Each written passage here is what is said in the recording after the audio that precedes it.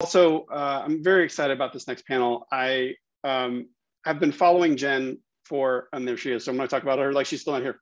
I've been following Jenn for some years now with like chin hands level, like you are an incredible artist and human being, and she's a must follow for me. Jenn, I'm gonna let you explain your background and how you came to be this cool and this amazing.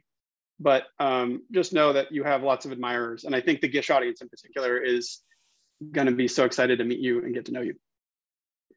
Hi, everyone. So excited to be here. Charlie, you're doing great. I've been popping in all day. Everything's running very smooth. So smooth. So smooth. So smooth. Thanks. First of all, thanks so much for coming here. I can't even speak English anymore. I'm just so stoked about this. We have been talking for a long time. Yeah, we've been friends online for years. Mm-hmm. Yeah. And yeah, it's been great. This is the irony too. We've never met in person, and we've been at Disneyland at the same time, like from afar, going like, "Oh, you're here too. Oh, cool." And then like this weird platonic meet cute, like, could we ever hang out as friends? Should I be that weirdo who tries to go find her? But your work is stunning. Do you want to tell us a little bit about yourself? Sure. I used to be a theme park designer, which is why I have sort of an art background. So I was an architect for years. And then I started creating food online for fun. I started blogging like most people do. I think that's how Charlie and I originally met, is through blogging. And when I started my blog, it was, about food and about recipes. And one day I decided I wanted to create a Star Wars party. And this was so long ago that there wasn't even Instagram. And I Google searched and there were no Star Wars recipes online, which is really hard to believe nowadays. So I thought, well, I think I'll throw my own Star Wars party and put it up on my blog and see if anyone cares about Star Wars and food. And then lo and behold, like 100,000 views later, I realized that people loved it and people were looking for more. So I kept adding more and more to my site. And then Lucasfilm called me, Marvel called me, companies started calling me and asking me to create custom recipes for their websites. And that's how I do what I do. I kind of created my own weird little job after all these years. Coolest. And you're not allowed to talk about the projects you're working on now, but they're very you understand fandom on a very intimate level. I do. I just love fandom. I love television shows, movies, and I think that the best way to involve yourself in the fandom is to give yourself to it wholeheartedly by creating things, by creating food and crafts. And so for many years, I did not just Star Wars recipes, but comic book things, Walking Dead recipes, anything you can imagine I've probably made. I've made over 500 recipes, several books, and 120 Star Wars recipes on StarWars.com. Oh my gosh. And you've published books to this effect too. Can you tell us a little bit about your books? Yes, I have 3 books out right now. The I Love Lucy cookbook, which kind of really delves into the food on the television show. You'd be surprised. There's a lot of eating and food that goes beyond the chocolate conveyor belt and the stomping of the grapes. There's much more than that. And then a Goldberg's cookbook, because I love the 80s. And so that was kind of like right in my wheelhouse. And so it's based on the television show. That's awesome. Go pick up those books, everybody. I mean, like, listen, I love baking and sweets as like a thing. So there's something emotional about that. And I think for fandom too, we're like so obsessed with these stories, these like characters, the stories, and you're no stranger to the supernatural fandom. Oh yes. Right. Totally. I love the show, obviously. And I was an entertainment journalist for years too. So I've interviewed Jaron and Jensen on the red carpet and, followed that fandom, which is like a family, obviously. That's why they're SPN family. And they're so open to incorporating fandom into their lives through food and fun and crafts. And I think that's what makes for the best fandom.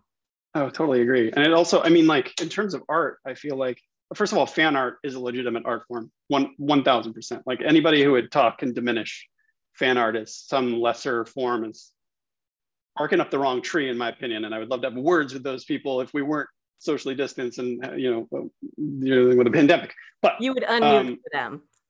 Yeah, exactly. I would unmute and have some thoughts to say. But I think what I'd love to also talk about too is the power of art in helping to transform in movements, in our ability to sort of reframe some things. I mean, we're both big Star Wars fans. We're both part of that fandom. We've both been to premieres and events and stuff for that. We've both been, I don't want to brag, but I went to a Star Wars Day at Sea on the cruise once. And kind of a big deal. But I'd love to sort of talk a little bit about, because the challenge that we've given people, you're going to walk us through a little bit, a recipe that you have to make these amazing cupcakes. But I would love to hear about how art is infused with some of the social issues that are going on too. Do you have any thoughts on how you've used sort of art and that work to spread messages, or seen that happen within fandoms? Totally. I think also hashtags are so great. I mean, I've already seen so many things that have come through that people have already made, their challenges. They're well ahead. They don't need me. You don't need me to show you how to do this, because you have done amazing work, and they're all tagging me. And through the hashtag and through the tagging, you can see everyone's point of view of how they made these things. Yeah. And I think what you were saying too is you wanted to incorporate sort of like a message of empowerment for this particular challenge. And it's been really interesting to see people's perspectives of how what that means to them and how they've done that. And for me, when you brought that up, I thought, well, what would I do? So this is an example of what I would do. Is I took a cupcake, and like the Hostess cupcakes, which have those little curly cues on them, I make my own, and then I write my own things on there. So I did one that says hope. Oh, beautiful. And then one that says rebel. So it's kind of like interpreting your own way of version of empowerment and meaning and social justice and GISH. Of course. Yeah, actually, I wanted to just show off a little bit some of the work that you've done. If you don't mind, I just love your work, and any chance I get to share it with other people, always. Got some Loki happening over here in these cookies, huh? Can't wait. I'm so hyped for that. Totally. Yes. We also have a resident Loki in Misha, so I feel like there's going to be maybe some catharsis there. Yeah, I got the Emperor and Tauntauns. Nothing feels good. That's amazing.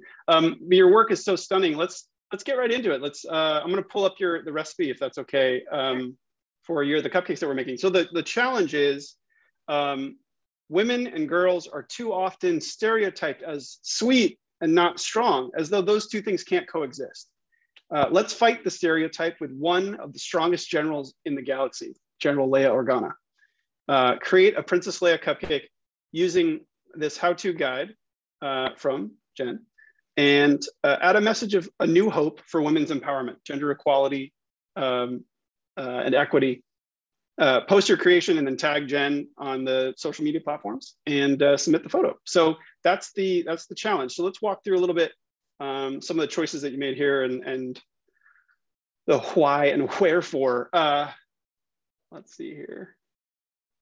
Here we go. So walk us through this. What do we need? Right. So this is sort of like an easier way to make cupcakes. You can just go store-bought. You can use a mix, whatever works for you. Nothing has to be a challenge. It should be easy and fun, no matter how you do it. So if you choose to get your cupcakes from a store, that's totally fine, which is what I did. So I have a cupcake here, and this is just a store-bought cupcake, and they usually come like this. And then I'm going to show you, you just kind of take it and you just kind of flatten it out, like make it about even all over. You're taking off that peak and making it flat so that you can create like a surface for her face. I know you can't really tell on this particular zoom, but basically you're trying to get it as flat as possible so that you're creating a base to make her hair, her face, and all of those fun things. And then through the ingredient list, I think I told you to get some pre-made frosting. No need to make it from scratch. And then you can just use one of these tubes. And so we're going to do her hair first. And this is very simple. And you can interpret it any way you like. As I saw on Instagram, you guys are doing great. And you just kind of start with one side of her iconic hairstyle and put some icing right there on the side. So you're doing half of her face, and then you go on the other side and you do the other half, and you get the hair right there. So that's basically the two sides that you get for her hair. And you can just fill it in, and you can do it however you like. And then add eyes and these little heart sprinkles for her lips or her mouth. You can't really see that, but they're nice. And I saw that people online didn't have heart sprinkles, so they made their own, or they use stars. I mean, amazing work at just doing what you want with what you have. And then the big part about Princess Leia obviously is her hair buns. And so when I first created, this is the first recipe I ever created actually for my website. And I wanted to think of a way to make a recipe that people could do at home with the things that they had without having to buy special ingredients and things like that. So I always have Oreos at home. And yes, I stacked them like this because I home edited my entire kitchen. But nowadays they have chocolate Oreos in addition to white Oreos, so you don't even have to color them to match your hair. And the fun part about that is you just kind of add icing on the side of the cupcake, right on the paper right there, and it acts as kind of a glue. And then you take those Oreos and you stick them on the side, and then all of a sudden you have hair buns. Super easy. And then I have another option for you too. If you don't want to use large Oreos and you have these tiny little baby Oreos, now that they make Oreos of all shapes and sizes, you can just put them on top. And then even easier, you don't have to glue anything on. You just have little hair buns on the side right there. And that's as simple as it gets. How fun. I mean, so here's the thing. There's a lot of interpretation. Normally, we don't show people anything about like how what people are creating because we want to create art in a bit of a vacuum. It's also part of the reason why we don't talk about how many teams there are, because artists should be focusing on their art purely. And even though it's a competition, the real sort of game is, can you push your boundaries? Can you go a step further? Can you achieve something in the way that you wanted to, right? But I wanted to show a couple that we had just seen around, if that's okay, that people are creating, because yes, this can be a jumping off point, you know, not a comparison, right? Yeah. But I just thought, you know, these are so cool looking. And I just love how, I think it's great that everyone's working together, because you get inspiration on what you can do to change yours, or if you want to do it next time. Yeah, totally. I mean, you know, small, large buns and or cupcakes. And I love the other thing too, and we'll be talking about this, I think, over the next few months, especially if people are registered for the August hunt. We're going to be talking a little bit about composition and about what's in the frame and like how to photograph food too. So I don't know, maybe we want to like, if you have any tips on sharing how to photograph food, because your photographs are always so like well lit and composed.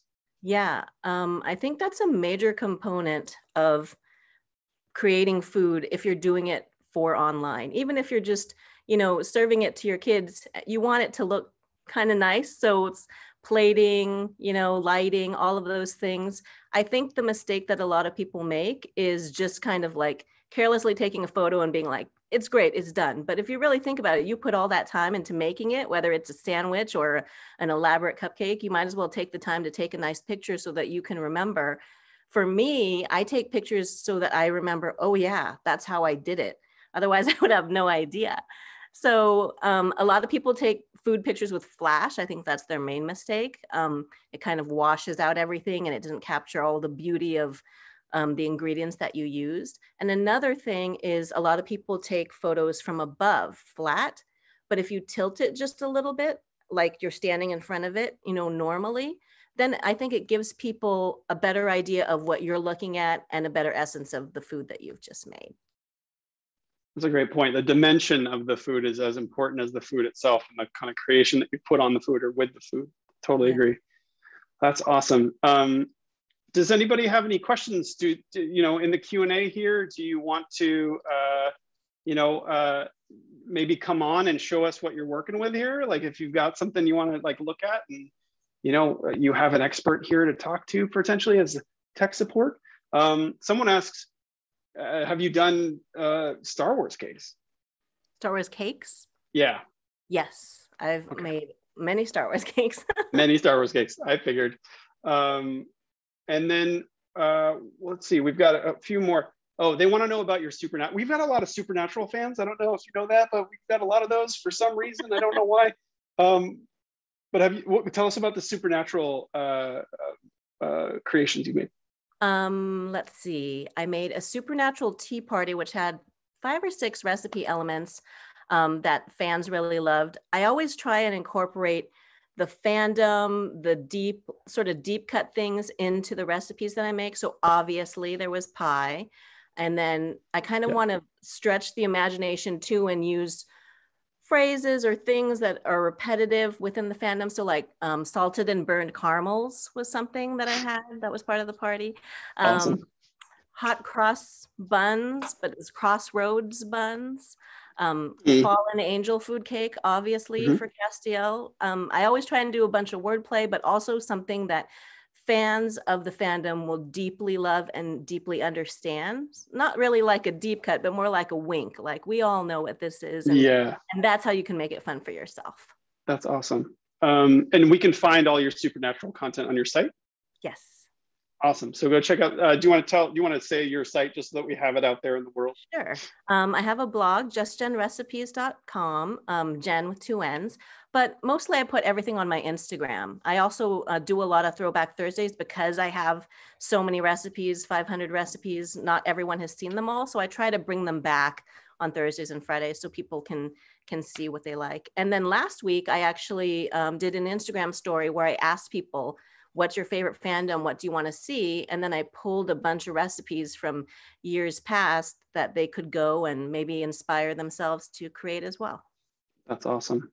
Elizabeth is asking, what's your favorite Star Wars movie and what's your favorite Star Wars dessert? I know you've probably been asked this a million times, but do you have a favorite? My favorite Star Wars movie is Empire Strikes Back. As a sequel, I just really loved it. And I think that it goes to a lot of places. Again, I watch fandom movies differently than normal people because I watch it first and I think, well, what can I make from this? What in this inspires me? So it's usually planets or creatures or whatever. And the very first recipe that I created for StarWars.com was a Tauntaun cookie. Yeah. And it was a piñata cookie. I don't know if you know what those are, but piñata cookies were all the rage on Pinterest, where you would break them open. They were like 3 layers and you'd break them open and then like confetti would come out. But I thought, well, how can I do this? That would make it very me. So I made it into a tauntaun so that when you broke it open, its guts spilled out, but the guts were like candy and gummy worms. So smells worse. Not gross. On the inside. Have you done a recipe for Winchester Surprise? I have not. I should. Well, you've got an audience for it here. Just go. What you have to do is go follow Jen and then like plead her in comments over and over to do a Winchester Surprise. Sure. What's the hardest thing that you've had to bake, or what was the most time consuming? The most time consuming. One recipe that I made that I always sketch out all my recipes first. So I think, how long is this going to take? How am I going to do this?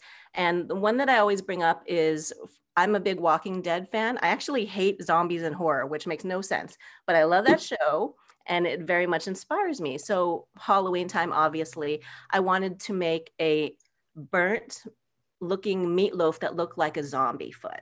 Nice. So I took ground beef and I molded it into like a foot, and I used onions as toenails that are quite realistic. And when I baked it off, it like looked very real. And so I put it on the middle, because everything I make, my kids have to eat. So everything is tried, true, and tested because my kids have to eat there, and there's no wasting here. So the kid tested, mom approved. Yep. So the zombie foot was in the middle of the table for dinner, and the kids were very horrified, but they said it tasted good. So that's all that matters. I mean, that's what it counts, right? We did feet loaf as a challenge one time, and those submissions were alternately both disgusting but also looked great. Yeah. I love meatloaf personally. But when I saw that, like the toenails with onions and it started to get into the detail work, I was like, I'm fine. It's fine. Someone asked, do you accept interns? But anyway, people are now clamoring to work with you, obviously. This audience makes art out of food, and they do it in a way that's also like everyone has to eat it, and they have to take care of like making sure they're not wasting anything. But this audience, I've been following GISH for years, and I've never done it because I don't have the time to make Skittles portraits. I love looking at them, and you guys are the best, but I'm intimidated by the Skittles. There's some intimidating work, and that's the honest truth. Let's see what else. We'll do a couple more, and then maybe if you guys want to raise your hands, and we'll pull a couple of people in who are mid-work, and then call it a day. But if you want to raise your hand, if you're in the middle of making this, or if you've already made it, you want to show it and sort of discuss it a little bit. But maybe one more. My kids. Okay. Any Crowley items? No, I don't. I'm trying to think back. I don't know. I've made so many. I really have to go back and look. Yeah, no worries. Okay. You've made so many things. There's so many questions about specific fandoms. Sometimes I forget what I've made, and then I look and Google it, and I'm like, oh, someone already made this. Oh, it was me. That happens to me all the time. So I have a terrible memory, so I apologize. Awesome. Well, that's all right. Don't worry about it. I don't remember anything I'm talking. I've been talking for 4 or 5 hours now. I don't know what I'm doing. Melissa, hi. Hi. So we're attempting. You have a helper there. Yes, I have 2. This one's decided she's doing Skittles cupcakes. That sounds awesome. good. Idea. My youngest would love that too. So what do you got going? Well, we're attaching our cookie ears at the moment. Our only problem is that we are in Texas and my buttercream melted, so it's all separated and fun looking. Jen, got any ideas about that? How can we help? They still love it, and they love throw it in the fridge. Throw it in the fridge, Leia. and it'll be perfectly fine. Yeah, maybe throw it back in the fridge for a little bit. Yeah. Sorry. Am I? It's a hot mess in the kitchen. That's all. I mean, you just described me as well. They look like they're coming along. I'm sorry. Wait a minute. There's some sabotage happening. It's all right. It's just the Oreo thief. Eating all the hair buns. Well, good luck. Jen says to put them in the refrigerator if you can for a little bit, to have them like stick a little bit. Yeah, because all those buns are going to fall right off. Plus, you have people who are going to eat them all before they're even done. Yeah, this is batch number 2 actually, because I made stuff earlier that got eaten. Nice. Well, good luck. Thank you. Bye. Well, Jen, this has been awesome. Thank you so much. So I just want to make sure we also promote where we can find you here real quick. So if you want to make stunning creations like these, I mean, the heart is just such a little touch. It's just this little cool, like, I love minimalism. I love the idea that you can put like a little bit and it communicates a lot. And I feel like this communicates a lot to me. And also I try and make recipes for people who are busy and don't have the time. And so it's like, you know what, you want to make something quick, just use what you got in the kitchen. Well, go follow Jen at Just Jen on Twitter. Very active over there. But Instagram, in my opinion, is where it's at. Like, go follow on Instagram because you will be inspired. You will see all kinds of cool messages and information, and just another fan like us, but doing some amazing things and working close in on with the fandom too. You're such a creative person, and we're so thankful for you. Thank you. And I made you this Charlie cupcake, but I have to eat it. You can't have it. Sorry. That's the cruelest thing that's happened to me all day. And there's been a lot of cruel things. Out of love for you. That's so nice. Thank you, Jen. And I can't wait to one day give you a hug and hang out at Disneyland. I didn't get to go on Rise of the Resistance yet, so I'm very butthurt about it. Yeah, we'll do it together. That would be amazing. That's perfect. All right. Thank you, Jen. Thanks so much for coming by. Good luck, everyone.